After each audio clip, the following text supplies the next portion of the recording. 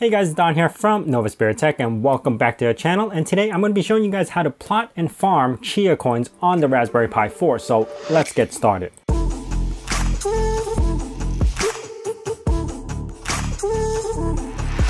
From time to time, this channel actually shown a little bit of interest on how to mine coins with the Raspberry Pi or other concepts with the Raspberry Pi on mining or Bitcoin in general. Now, I'm not a huge fan of just GPU and CPU mining, so that's how come I don't really showcase on my rig or anything, because I just don't do it. This time around, I find this new coin to be very interesting. Instead of proof of work, what we're normally used to, which is taking your GPU or your CPU to mine for the next block, in this case, we are actually using this new process called proof of space, which means we're actually going to be using a lot of hard drive space just to find the next block. The concept is really cool. There's actually a lot of documentation, which I'll leave a link down in the description below on how it works. But to break it down a little bit, it's basically farming. So you are actually trying to get a chance to win this golden fruit. And you need a lot of land to do it, which is, in our case, hard drive space. You first start off with plotting. You plot all the land. Just like in farming, you would have acres of land, but you have to mulch it, you have to cultivate it, you have to turn it into usable soil. So that's what you do with plotting. You basically create all these plots, which is about 101 gigabytes per plot. And the larger the hard drive you have, the more acreage or the more land you have to farm and to get this chance to win this golden fruit. So if you have one plot, you're going to farm on that, you're going to plant all your seeds, it's going to grow, and then you look through it, no golden fruit, you wipe it out again, and then you plant new ones over and over again until you get this golden fruit. So the more plots you have, the faster you are able to plant and the higher the chance you are able to get this golden fruit. So that's the whole concept of proof of space. Now, it doesn't take much CPU power to run this. Again, it just uses hard drive space. The plotting process, on the other hand, does take a little bit of CPU usage. You don't need something like a Ryzen 7 or anything, but it does help. The main part about plotting is it's going to do a lot of read and writes on the hard drive just to cultivate this space, just to make this plot for you. And then once the plot is created, you can move it over to a hard drive. So what I'm going to be showing you is the whole process of installing the software, installing the GUI wallet, and getting the plots to work and the farming to work. But before that, a word from my sponsor. If you guys are not using VPNs, please do so, because that is the best way to mask yourself from your ISPs or wherever you are. If you're in like a public cafeteria or Starbucks or something like that, you want to be able to encrypt your data so nobody can see what you're doing. And one of the best ways is to get a VPN. And what I use is private internet access. Now, if you've been a long-time viewer of this channel, you probably know I've been using it for about 8 years. I have no issues with it. And with the recent updates that they have and the ability to use WireGuard, I'm getting 4 times the speed as I was before. Yeah, it's just free improvement basically. And having that amount of bandwidth allows me to stream high quality content. Now, private internet access is basically worldwide. They have almost 10,000 servers in 70 different countries. And I'm not even saying this with like some prompt or something like that. I just know this because I've been using them for so long. If you see my previous video, way back when, I think a year ago, they were only allowing 5 devices for one account. And now they upped that. They put 10 devices per account, so you could actually get more devices. They also support every operating system that's out there, which is Windows, Mac OS, iOS, Android, Linux, Raspberry Pi, anything that you can think of, it will work on it. So you don't have to worry about that. They also have 24-hour support, so if you run into any issues, and I actually have almost zero downtime. I mean, there are times where it's down and I know that they're doing upgrades, but it'll switch the server and I have no issue. And if you're using their desktop app, there's the ability to disconnect your internet if the VPN does go down. Another big thing about this company, why I chose to use it, is because they have no logs. If I don't want the cafeteria or the cafe or my ISP to know what I'm doing, I wouldn't want them to know either. So they have no logs whatsoever. It also allows for P2P, and if you guys don't know what that is, don't worry about it. My main usage scenario for this sometimes is to move to another country so I could watch stuff that's available in different places that's not available in the States. But yeah, you could do that with this as well. And best of all, if you're using the link down in the description below, you get 3 free months of private internet access. So not only do they have a 30-day money-back guarantee, you also get 3 free months. So really, you have nothing to lose. Now in this video, we're actually going to be running Raspberry Pi 4, the 4 gigabyte model. Originally, I was actually going to plan to use the CM4 with the card setup on it, but these are harder to obtain than the Raspberry Pi 4. So this whole video is going to be based off the Raspberry Pi 4. I'm also going to be using these USB SATA cables for the hard drives. And as far as the hard drive goes, for the plotting process, you would want either an SSD or a regular spindle. Either one of these work fine for the Raspberry Pi because of the throughput of the USB port. We're not going to get full speed out of these, but it's either one that you could use.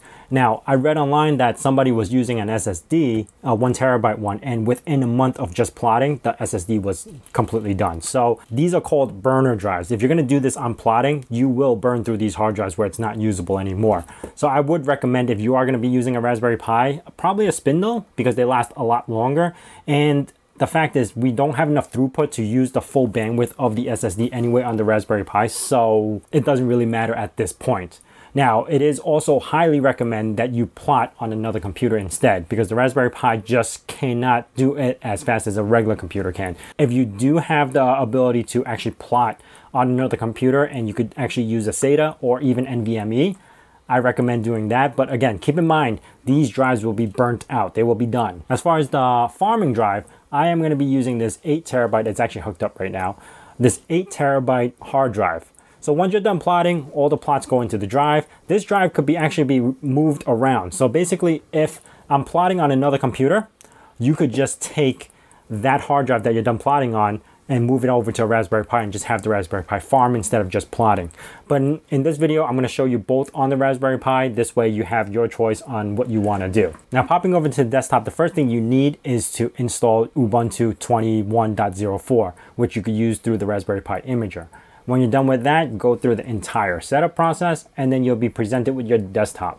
Now, I'm not going to theme anything. I'm just going to keep this as stock, but you could do whatever you want with this.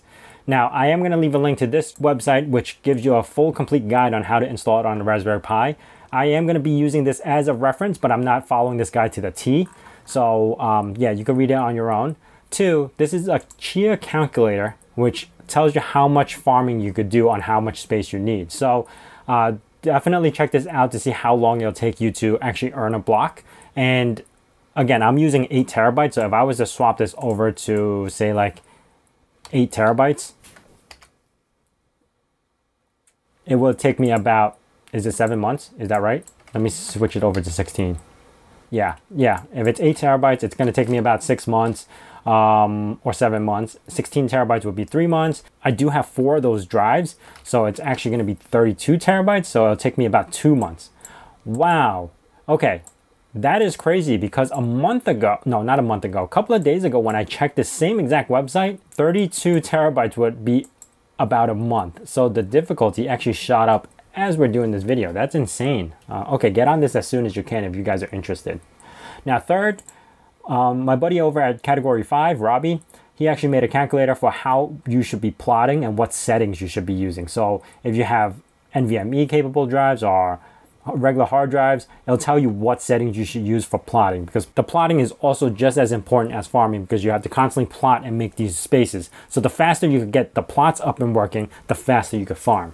So definitely check out his website. Also check out his channel, because he's made multiple videos on this Chia coin. He's actually helped me when I was asking some questions about this. So definitely check out his channel, and he has a couple of videos related to Chia coins. So the first thing we're going to do is pop over into Terminal, and we're going to start hammering away at these things. I'm going to make the font a little bit bigger so it's much easier to read. And to start off, we are going to need to do this, Build Essentials and Python 3 Dev, okay? Now, we do have swap space already, so we don't have to worry about the swap. If you're using Ubuntu 21.04, swap is already done. I would also recommend overclocking if you are planning to plot on your Raspberry Pi. So, sudo apt install build essentials and Python 3-dev. Okay, this will take a few minutes to install, so I'm just going to let that go through.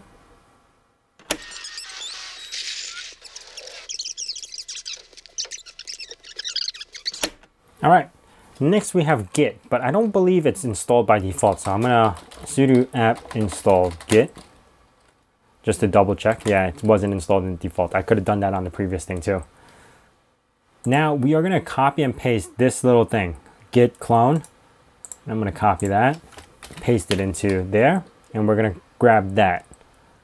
Once we are done, we are going to change our folder over to Chia blockchain, and their next command is to install, then activate. Okay, so sh install.sh. This will actually install all the repos that it needs. Anything that it's missing, it's going to try to install it. Now it does have an installer while that's happening in the background. Right here, experimental GUI installer. Now I did give this a try and it didn't work on 21.04.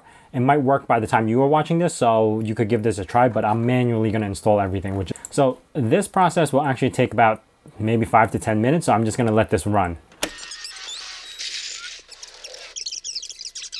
Once it's all done, I do dot slash activate, like it says on the bottom. Okay, so now we're in that environment. So we're going to do Chia init. All right, now that that is all done, it's going to ask you to generate a key. So I'm going to skip this entire step. Even on the guide, it says to generate the key. I'm going to skip that whole thing and just jump right into installing the GUI, because the GUI will actually have you install the generated key. So we're going to do sh install GUI.sh.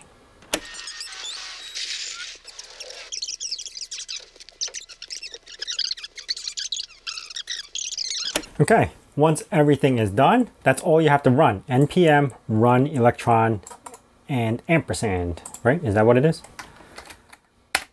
Hit enter, give that a second. Oh, you know what? I forgot to change the folder. So cd to Chia blockchain GUI, and then run that command. There you go. And there we have it. The wallet is booting up. It's going to get connected. It actually has a dark mode and a light mode, so if you want to play around with that as well, it's pretty cool. So from here on, you want to create a brand new private key. If you have a wallet already, you might already have the 24 words, so you could actually import from another wallet. So I'm going to do create private key, and these are all the 24 words. Don't worry, I'm going to delete this afterwards, so even if you grab this, it's whatever. So what I would generally do is just copy down everything in this order and save it. Okay, so once everything is booting, you could actually start plotting and everything. It's going to sync eventually, but you could start plotting and farming. Now, I don't have any plots to farm on, so I do have to start with the plot. So here I could add a plot. Now, this is the time where you would actually start putting in your hard drives together, plugging it into the system, and all that other stuff. So I'm going to do that right now and jump back onto here and start plotting. So what I'm going to be doing here is disk.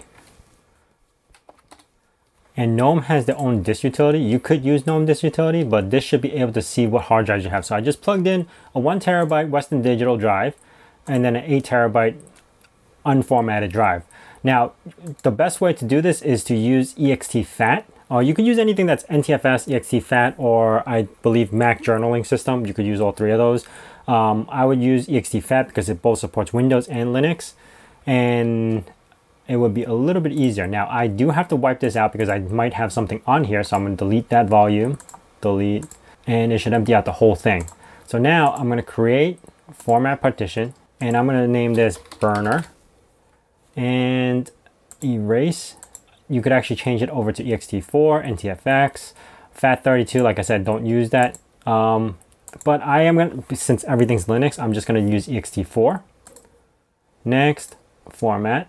So now it's formatting the 1 terabyte drive that I have hooked up through the USB port. Now while I'm waiting, I believe I could also do the 8 terabyte one. So I'm going to do the same thing. Format, name this farming. And I am also going to use ext4, next, and then format. So I don't know if you can hear that spin up, but that just spun up. And my 1 terabyte drive is done. Now, it's not mounted or anything, so you could hit the play button to mount the drive. So now it's called burner. And then once this is done, I got to mount this as well. So since Linux uses everything as a folder structure, you do have to mount everything and point to the appropriate locations for the drives. Also, if you are planning to use multiple hard drives, you don't have to RAID them. You could actually use multiple separate partitions of drives. You just have to select the directories. So now I got the 8 terabyte drive located. I am also going to mount that. So now I have burner and farmer on the right side. And where is the directory? Okay, media.farming, media.burner. Okay, so now select temporary directory. So I'm going to select the burner disk. And I am going to go to here. and it already puts the location in. So media done burner, I'm going to hit OK. And for the final destination, the farming disk, I am going to put this as well. Hit OK. So now I have everything, and I could just start creating plots. Now, if you go over to, again, my friend's website, he has a way how you want to plot everything, how much RAM, how much CPU usage, what the capable drive of plotting is, and he'll tell you what you should be using. So if I was using more threads, he'll actually like change the option over to like using parallel options and stuff like that. So if I have more farming capabilities, more RAM, change the options, balance, more output, like it all depends. You could change it around and see what the best settings for your operations are. So going back to here, it's going to start plotting, and basically it's going to be burning through my 1 terabyte drive. Once it's done, it's going to go to farm, and once I get my first farm or the first plot of land, I could start farming already, and then as it increases, it'll use more and more and more and go on from there. All right, so to farm, you would have to have at least some plots. On this location, you would do add a plot directory, and in my case, it would actually be the farming drive, and select plot directory. I don't think it's going to find anything because I just started this up, but this allows you to add multiple drives, multiple locations, so forth and so forth, and then it'll start coming up with information, but I don't have anything here. Anyway, that is about it for running a plot and a farm. All it is a matter of getting the wallet up, connecting your hard drives, and formatting your hard drives to a way it needs to be, and then just adding plots in your farm. Now, I'm going to check back on this probably in a couple of weeks and to see how I've done, how many plots I've got, what the progress is. But for now, that's how you get started. Now, I do recommend, if you are planning to do this, get started as soon as possible because the difficulty is jumping so high. So many people are trying to get into this right now. Anyway, that is it for me. If you guys enjoyed this video, please hit that like button. If you guys have any questions, I will try to answer them. But again, check my buddy's YouTube channel out, Category 5 TV. He has more information about this, and he's gotten a little bit further than I have on the progress. So check out his channel. And if you guys are new to this channel, consider subscribing. Also hitting that bell notification icon so you know when the next video is going to be out. Thanks for watching, and I'll see you guys next time.